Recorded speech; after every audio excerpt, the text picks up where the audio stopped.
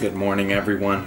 This is the Q&A that you've been waiting for. There was like 69% of people that said Gripart, 11 people clear grip, and 20 people that said plain grip. But Gripart won. So that goes perfectly with package. I was gonna say box, but it's not a box, it's a package. This is from the homie Power Grip Tape too. So for everyone that always asks me, where am I getting my Gripart Power Grip Tape? Right here. Go. Just go.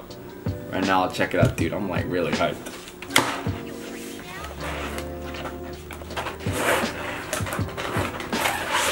First grip we have Kaneki from Tokyo Ghoul. Spades Pirate. This is from One Piece. Ace's pirate crew, Spades. But then he joins Whitebeard, so yeah. Gear 4th Luffy. Yo! This is so dope! This one's rad. I love this. Bro, Power Grip Tape, you're killing it! This one, Bunny Senpai. This one's legit. Tack, Initial D. If you've seen Initial D, this is so badass.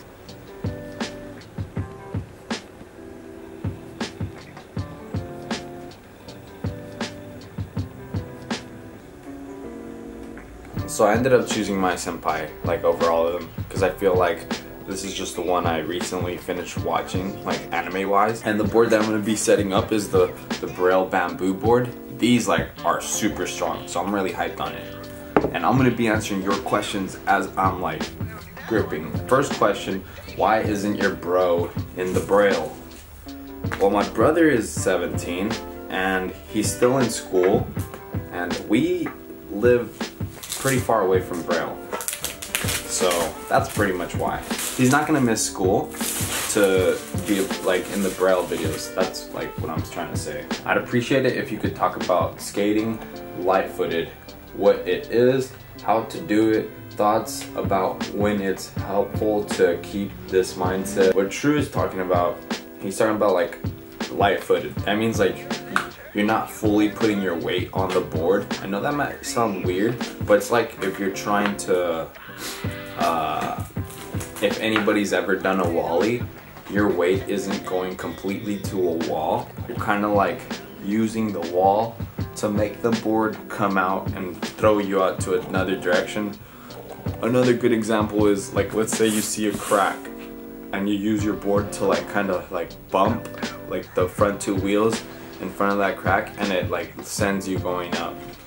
I think that's what true poop means. Like being light-footed could save you a lot of times, like whenever you're doing like tray flip lift or any flip trick to board slide, your board won't fully break if you're light-footed, and that's really good.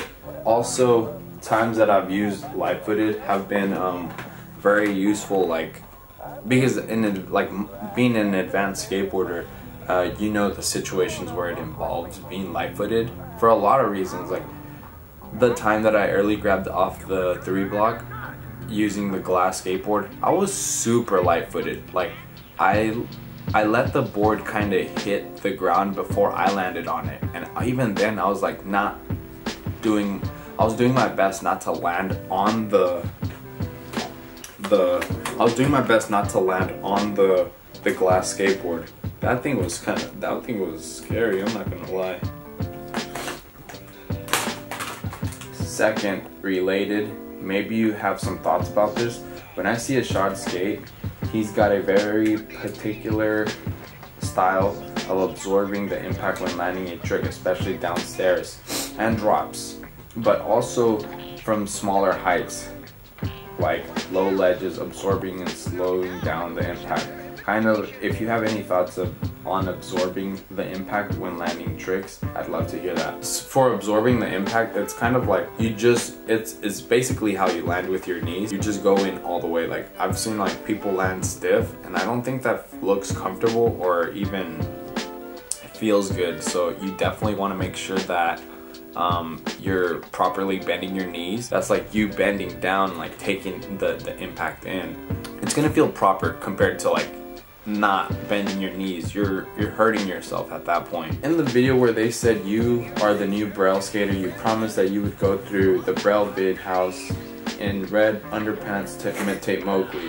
Please do it. I don't remember ever saying that, so I can't really say yes or no. So unless you like show me proof, like through a direct message, then I'll go forward with that. Until then, I don't think that I said that.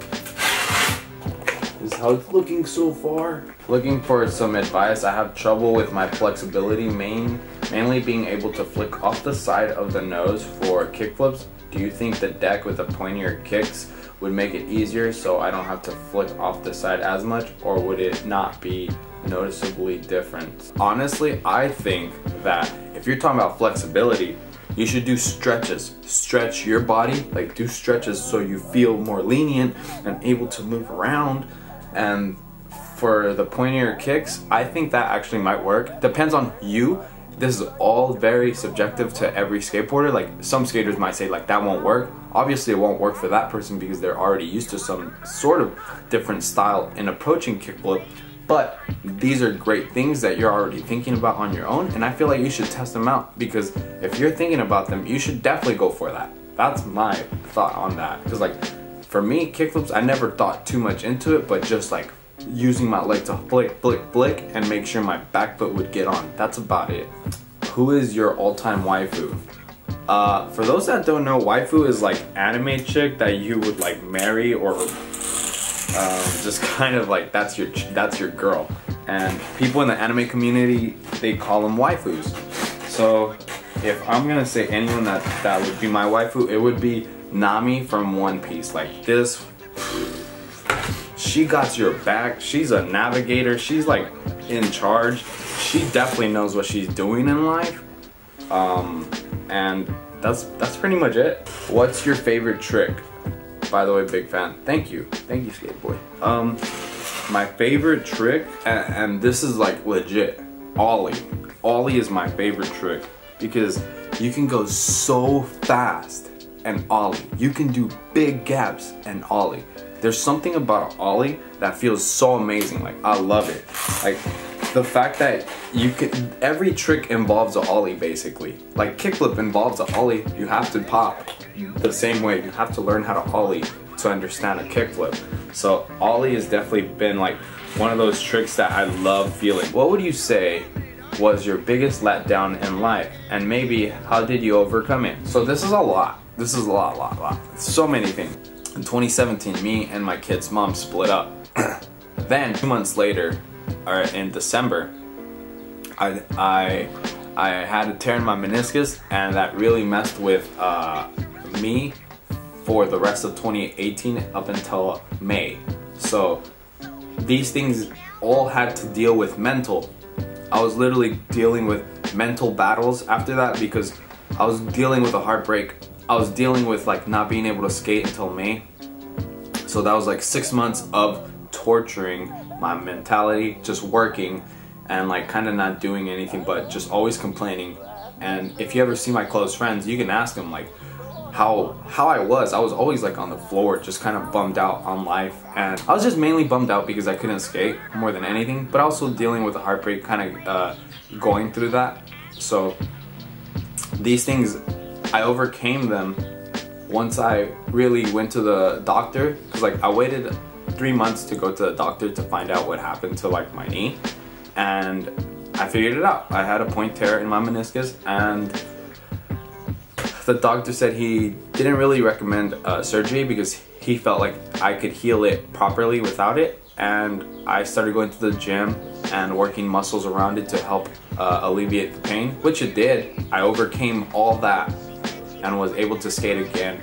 And 2 weeks after I got back into skating, I went to Japan with my friend Ipe, and it was literally life-changing from there on. Like once those 2 weeks happened and I went to Japan, my mentality really turned, and I was able to feel like I was happier and getting out of this mentality that I was stuck in for months. So that's my biggest letdown in life so far and how I overcame it, I'm pretty sure life has a beautiful way of showing us how to overcome things, and that was that. I like to say life takes care of us because life is everything. Like, life is you breathing, life is your food, life is like when you sleep, and life is skateboarding too. Typically when I say life takes care of us, I'm talking about people around me.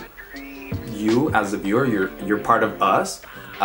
You can also say it like life takes care of me, but I like saying life takes care of us because it involves other people, and it just kind of like a mantra, like we're gonna, like, no matter what, life is working up to take care of you and help you go forward if you put in that effort of meeting it halfway. That's kind of like one of my things that I've used for how to overcome a lot of things. Like, I'll just take a step back and I'll say that, and usually I feel a lot better when I say that, like, because it's like assurance, like I'm not in this by myself.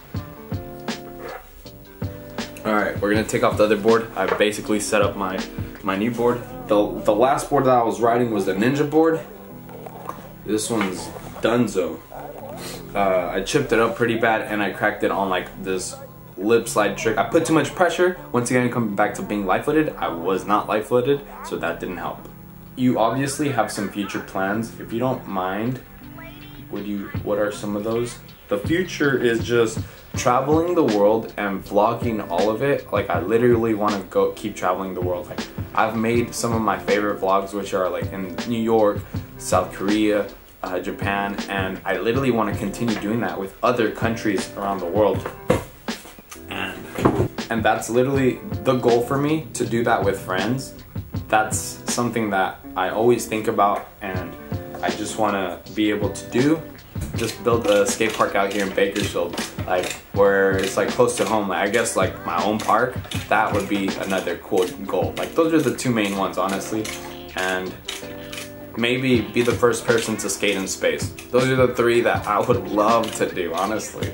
So if you had to give up one thing about skateboarding, never do any more big drops, never do rails, and completely learn any new trigger. Alright, so if I had to give up one thing about skateboarding, it's probably skating ledges. They're alright, but I'm not really that big of a, like, it wouldn't hurt my feelings if I couldn't skate ledges again. What would I love to learn at a high level? The mega ramp. That's actually a really big goal of mine. The mega ramp and McTwist, those are my vert goals, honestly. What is my favorite shoe to skate in? Currently, I've been skating Adidas, and literally I bought 2 Adidas shoes in December, and I'm on my second pair, and they look like they're about to rip, but they look like they're gonna last up until April. So that's kind of crazy, honestly. 4 months, 5, like, and just 2 shoes. So that's pretty cool. The 2 shoes that I skated were, the first ones were the Lucas Pugs. Those lasted me up until like January, late January. The Adidas Liberty Cup. Those 2 shoes are so good. Do you like working at Braille, and do all the team members like Uzi, Glow, JD, Chris come every day? Yeah, everyone comes in every day, like when we film. And yeah, I like working for Braille. You know why? Because it's so fun. I get to hang out and get paid to be myself with other people and just progress in skating. Like, I would not be learning vert right now if it wasn't for Braille. Like, that's 100% true, and I appreciate that I'm able to learn vert and get paid for that. That's amazing. Favorite memory growing up? I'm literally gonna make a very special video for like my 100K video, and it involves like my whole YouTube journey, because like I've been vlogging since 2016, and if you go to like my main page, it shows like uploads, and underneath uploads it says start from day 1. It shows like the very first vlogs leading up to current date. I have like around 500 and something vlogs up, and I'm gonna mash it all up into one video for 100K. And honestly, this is gonna be probably one of the most important videos that I'm gonna make, because like, even thinking about it, like, gets very emotional, because I didn't do this alone. My friends were a part of my YouTube journey, and without them, I wouldn't be here. I wouldn't be here without anybody. Like, and a lot of people could argue like, oh, but you did this. Yeah, but I wouldn't have been able to do it with the thoughts of others, the help and advice and like being referred from people. So my favorite memory is literally everything that I've done with friends, because it's so special.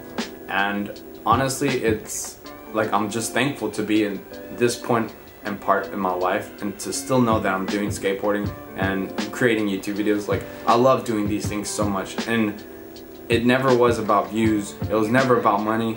And the fact that a lot of things are happening now, and this is like 5 years later, it's just crazy. And I'm just thankful, to be honest. Like, it's one of the like hardest things that I had to go through, like just not quit and just believe that this could become something. So it's crazy and it's beautiful. Like, that's all I want to say. Like, my favorite memory is literally creating videos for my friends, and when I hope I do a really good job expressing that through that 100K video. I'm probably gonna start working on it whenever I hit like 80K, just because like I want to take my time with that video. Thank you for watching. Got this done. I'm almost at 100K for Instagram. Follow me there, please. Thank you. And I'm almost on 100K here on YouTube. I'm not that far away. I really am excited on making that special YouTube video about my friends and just the journey of YouTube. I'm excited in general, and I'm thankful that y'all participated in asking questions, and this board is amazing. Shout out to Power Grip Tape one more time. All these grips, I'm hyped. This board, you will be seeing this board in future videos. So thank you for watching. Like, subscribe, and sign out until next time.